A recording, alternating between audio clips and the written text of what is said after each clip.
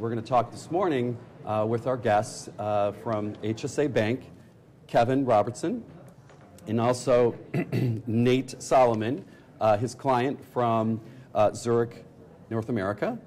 And Nate being the client to HSA Bank is one of the early, let's say, pioneers in the space of consumer-directed healthcare, and have been following them ever since. I've actually worked with your company back in the Microsoft implementation program back in the early 2000s.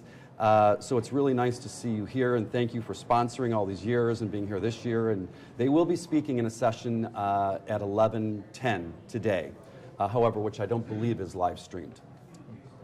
So let me just get into the questions. Welcome again. Thanks for being here.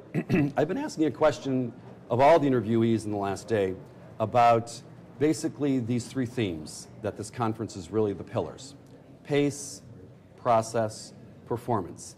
If you had to choose one of them as a priority, which one would really be for you the one that you think is most achievable in the near term? I'll start with you, Nate. Thank you.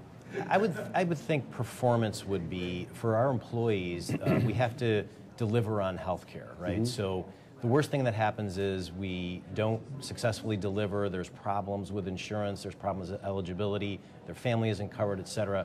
So whatever it is, it has to run smooth, it has to run efficiently, right? Mm-hmm. So for us, I think performance is really paramount. Okay, and so how about Kevin, from your perspective, and even the corporate line, if it's not your own, what is your priority? Well, honestly, it would probably mirror very closely with what Nate has said. It's all about, and I'll put a little spin on the performance, mm-hmm. as the experience. Mm-hmm. One of the most critical aspects of a vendor delivering services on their needs is delivering on that experience for not only the employer but also the employees. If we were to execute poorly, or if the employer was to have poor choices or poor plan designs, all that, it ruins the overall experience and impacts the employee's experience and their likelihood to want to continue with that program and adopt consumer-directed health. Now, is the HSA Bank program a standalone, or is it integrated with the Zurich North America health plan? Are you working directly with Nate as a contract? So just to clear this up a little bit, we actually, when I was with a prior employer, I've only been with Zurich about 4 months. Okay. That's when I was the client of HSA Bank, and I was with them for years. So just so Zurich doesn't today work with them, but all right. Yeah. Okay. But when I did work Zurich, with them, your current position, are you working with an HSA? We are. Yes. Okay. Yep. So in that situation, currently, is it integrated into your health plan, or are you at Zurich buying it separately? It's integrated in. So we actually have a full replacement strategy. We offer 3 HSA plans, mm-hmm. and so we have very high participation. And in your former position, where you did work with Kevin directly in his company and had a contract, was that a standalone relationship, or was it through the health plan again? Yeah, it was actually through the health plan, although we contracted separately with them. So, okay. Yep. I know you guys have seen these slides that we're going to show to the live streamers now. But there's one right now that talks about the HSA savings growth over time. I actually personally was very close to this because I worked at Luminos, which is now owned by WellPoint, and became their CDHP strategy. But you'll see from the slide that the growth has been, getting up there in the last couple of years, but pretty disappointing in the first few years. When I was at Luminos in 2003. And the Medicare Modernization Act passed, and we had a lot to do being in Washington and helping, getting legislators to know how good this is, that this legislation as an earmark to the Medicare Modernization Act should pass. My question, though, is for you, Kevin, are you still disappointed about the numbers overall, nationally, and what's it going to take to get just to skyrocket up there? Actually, no, I'm not disappointed at all. Of course, if you looked at some of the early estimates, I've seen anything between 25, even 50 million accounts by now. I think what the early analysts missed is that this is not just a new product offering. This really is a mind shift. Yeah. And that takes some time to embrace. I think we've reached the point of critical mass now where it's actually what I would call mainstream. And that, to me, I'll use an example. There's a large software company that is in the Pacific Northwest that used to be known. What color is their logo? They were known for a very rich traditional benefit plan, very low out-of-pockets, very low deductibles. And over time, in about a span of about 3 to 4 years, they went from that very traditional rich benefit plan to a full replacement high deductible health plan with an HSA. That was courageous. It was, but that to me was kind of the signal that, hey, this has arrived, and that is being mirrored across a number of large employers, and that really was to me the signal that, hey, this has arrived. So if you look at the growth and where it's coming from over the last, let's say, 5 years as opposed to the first 6 or 7 years, it was the early adopters were the individuals in smaller groups.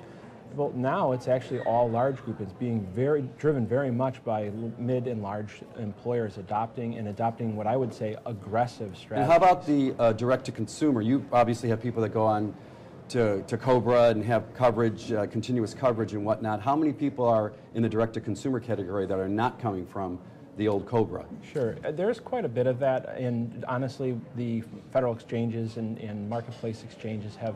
Are you available on the exchanges? Well, on the federal exchange, no, there are no HSA. Yeah, you could obviously buy the high deductible health plan, but even there, one of our gripes about that is they're not easily identifiable necessarily state to state. And that is changing. There's been some new rules at CMS recently to make sure plans are very well distinguished. Yeah, it's getting better, absolutely, absolutely. But so on that point, you know, are we going to be at a better place when tellers, I know that you don't have brick and mortar like a lot of other banks that have HSAs, but are we going to be at a better place when every teller knows to talk to its client that's at the counter?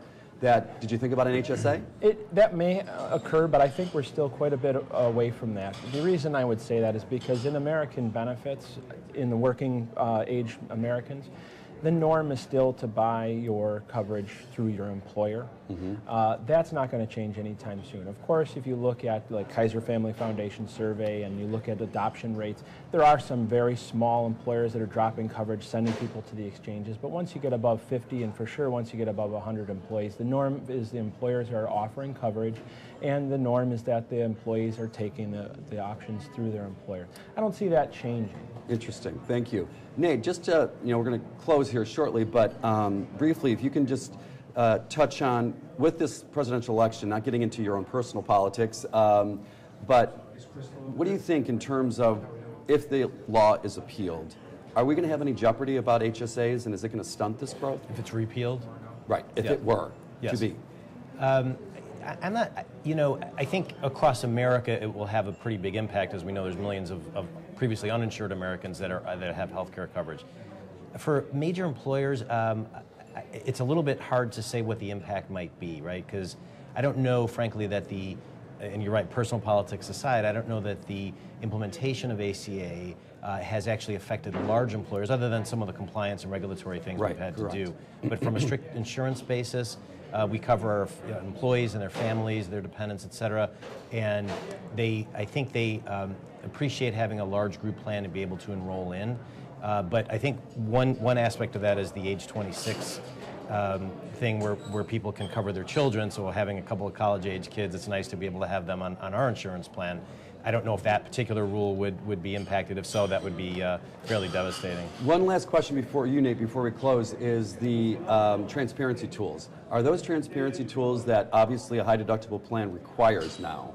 You can't have a high deductible plan without transparency tools, it seems, in order to spend your HSA dollars, if you are going to spend them and not accumulate them over time. Are you, with the transparency tools, offering those through the HSA or through another vendor contract? We offer them through another vendor, through our insurer, actually, but yeah. Okay, very good. Well, listen, thank you both. Thanks again for sponsoring the conference, and thanks for joining us this morning. Thanks, Phil. Thank you very much. Thank you.